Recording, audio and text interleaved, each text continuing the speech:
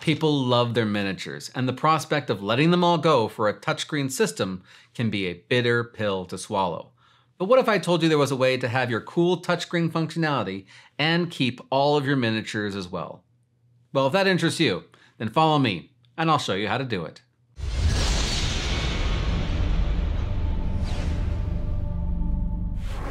In my previous videos, I've shown you how to use Foundry VTT and miniatures together.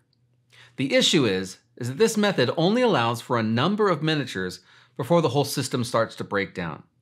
In order to add an unlimited amount of miniatures to your table, you're going to need to move away from Foundry into another mapping system called Arkenforge. Arkenforge is mostly used for people who want to build their own maps. However, over the years, they've expanded to include a number of other options, including touchscreen support. Now, there's a number of major differences between Foundry and Arkenforge. When it comes to touchscreen users, here are the key differences. Foundry is primarily built for players connecting from their own homes. For this reason, there's a lot of design choices that favor players having an all-in-one solution. Character sheets, notes, images, viewpoints, audio and video feeds. Arkenforge, on the other hand, is not meant for online play. It's meant for players to sit around a digital game board. For this reason, many of the useless options found in Foundry for at-the-table players are all gone, leaving behind only the options available that they need. Let me give you an example. As a general rule, all the players in Foundry need to have a character sheet and token. Without them, they're not really able to do much of anything, really. On the other hand, Arkenforge does not have any character sheets whatsoever. Players decide for themselves how they want to manage their own characters. Here are a list of the things that I would like to have access to as a game master at my table. Number 1, digital maps or video maps. Number 2, fog of war with digital walls to stop line of sight.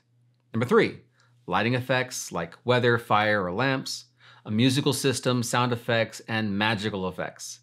Arkenforge covers all of these buttons. Now, before I continue, I'm not going to be going into any detail about these extra features. This video is primarily going to focus in on miniatures and touchscreens inside of Arkenforge. If you want me to make an additional video on how to add these extra features, then let me know in the comments. Also, make sure that you are liking this video and subscribing to the channel as well. Your support means I'll be able to continue making videos like this in the future. Setup is going to be your very first step. In order to set up Arkenforge with a touchscreen, you're going to need to have a 2-computer setup. I have one main Game Master computer that I use, and I also use a small mini computer that I use to run my touchscreen. If you want to know more about the mini computer that I use, then go ahead and follow the link in the description below. Here is a quick diagram of my computer setup. The red lines are the HDMI cables, and the yellow is my USB connection to my touchscreen. I have my main Game Master computer with 2 HDMI cables coming out of it. The first HDMI signal is for my main monitor. The second signal goes to my TV game board. With my mini computer, I only use one HDMI cable that goes to my monitor. The yellow cable runs from my mini computer to the touchscreen sensor only, not the monitor. I know, this seems strange, but this is how you do it. With all the cables set up correctly, let's jump over to the software side of things and get that up and running as well. First, you're going to want to download and install your purchased copy of Arkenforge software on both your main computer and your mini computer. The software already has both Game Master controls and touchscreen support baked into it. I would highly recommend that you also download the Arkenforge Beta Touch Client V2, and there's a link inside of the description for that. Where the main software works well, there are some additional features that are inside the beta that are just, well, too good to pass up. With everything downloaded and installed, let's go to our main computer and click on Launch Arkenforge Toolkit. On the mini computer side, let's click on Launch Arkenforge Touch button. As long as you're on the same network as your mini computer and your main computer, it should show that they are connected, your master's toolkit and your touchscreen. As you create and change maps on your main computer side, nothing was going to change on your mini computer side. If this happens, don't panic. It's not supposed to change any maps. The only thing that this space is meant to do is to transfer the data from your touchscreen back to the main computer. This is the reason why we never connected an HDMI cable from your mini computer to your TV game board. Instead, you'll be creating a player screen from your main computer. With the Master's Toolkit open, you're going to go to Player Screen, Active Player Screen.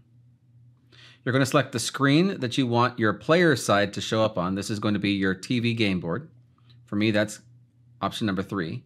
And then you're going to say what you want to display on this screen, either a player screen or a GM extension. You want to have the player screen. Select this and say Next. At this point, set in the dimensions of the TV that you're using, and then say Activate. Now that I have my player screen activated, whatever I do to this side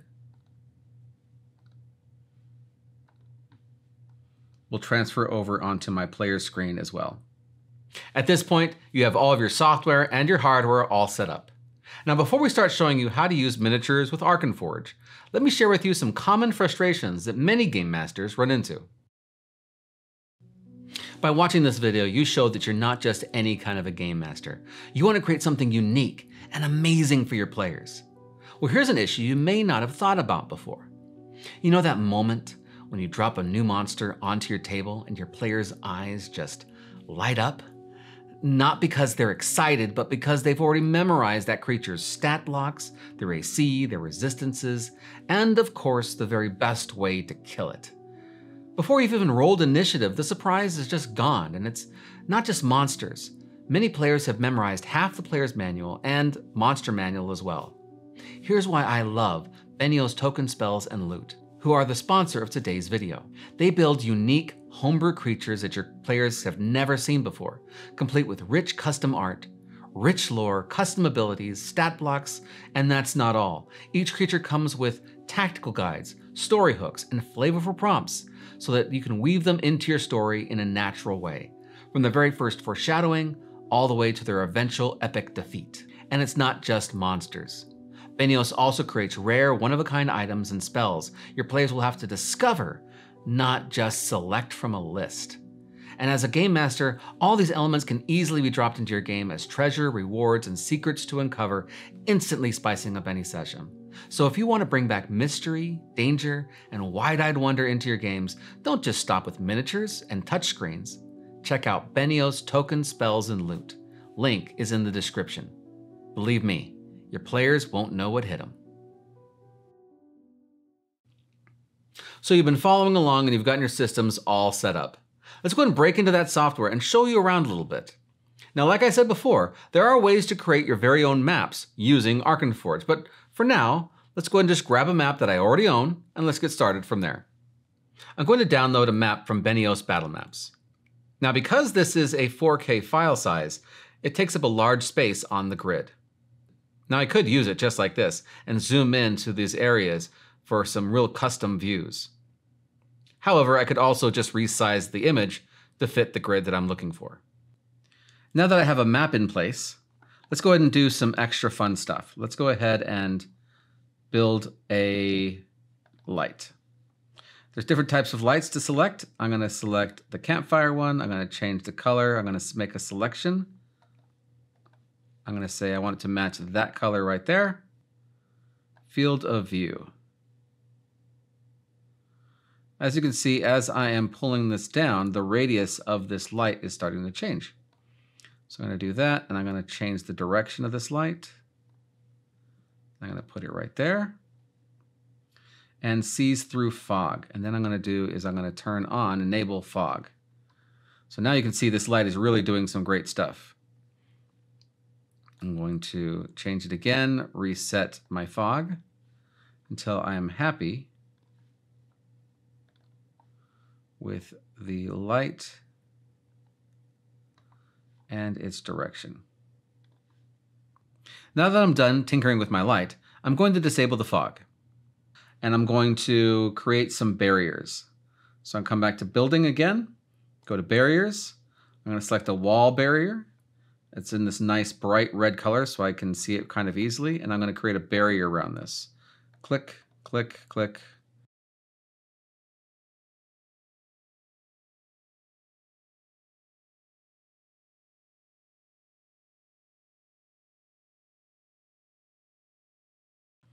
So I've created some barriers for my lights to interact with. And now I'm going to come back, enable my fog, grab my light,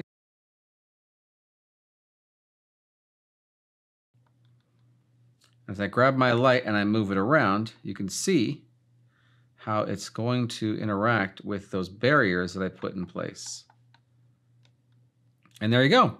I have some barriers in place. I have got some great lighting effects that are going on. Now let's make sure that our touchscreen is all set up. Now, if you have your touchscreen connected along with your touch client as well, you'll see this button show up at the top left corner, MT Touch Client. If you click this and say More Options, you can see that it's receiving information from your touchscreen. If your touchscreen and your monitor are not syncing up correctly, try flipping the X-axis as well as the Y-axis. As you can see, I have some tokens already on my screen. By clicking these buttons, I can easily align my tokens to my table. Vision radius squares means how much light my tokens are able to see around them in squares. If you want your tokens to be able to see more, you can increase this number. If you want them to see less, you can decrease it. Now that I have everything set up, some maps, lights, barriers, and my touchscreen, let's see what everything looks like all together on my touchscreen. Okay, here we are at the table, and I have my player screen displayed from my main computer, and the touchscreen data is being sent from my mini computer. I've attached some extra pads in the bottom of this miniature to help the touchscreen register the mini as one interaction instead of two. More to come on that in just a moment. Here's how to add a miniature to Arkenforge. Now watch closely. And done. How many miniatures can I add in this way? Well, the system says 100 of these interactions can be registered. This makes the amount of miniatures that you have all compatible with this touchscreen system. Is this a perfect system? No, it is definitely not. But it works great for someone running this type of a system. Here's the issue that you will run into. First, notice how the miniatures don't align perfectly under the minis. They're not off by much, but this is kind of annoying. Notice that the closer you are to the center of the screen, the less you're going to experience this type of an issue. Also notice that if your miniature does not have a stand, your touchscreen may see the miniature's legs as two different token interactions instead of one. This really isn't that big of a deal, but it is something to keep in mind. If you're looking at your touchscreen monitor, you're going to see that each one of your miniatures is going to show up here as a token with a number attached to it. On the Game Master screen, you'll be able to see the map and see the miniatures update the touchscreen in real time. So there you have it, another option for adding miniatures to a touchscreen. If you want to add some additional options like moving tokens with miniatures, it can be done along with some additional features. However, these options are only available by using the beta version of the toolkit and the beta version of the Touch Client V2, which is available in the description below. I really love this setup with its simple approach to solving miniatures and touchscreens. There is one major drawback, however. Arkenforge is kind of a difficult program to use.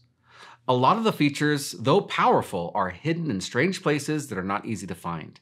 The one major improvement that I would love to see is the ability to move from map to map in a more streamlined manner. I really like the way that Foundry has solved this issue with its easy to navigate layout, and I look forward to having this change seen in Arkenforge in any kind of future release. I also love the extra features in the beta, and I really wish they would make their way over to the main published toolkit soon. As frustrating as all these issues can be, there really is no other software that I've seen that's been able to solve the miniature and touchscreen problem as well as Arkenforge. Let me know in the comments below if this video has been helpful to you. Also, let me know what video you'd want to see me make in the future. Until then, I wish you the very best of luck in all of your adventures, and I'll see you next time when we level up our crafting together.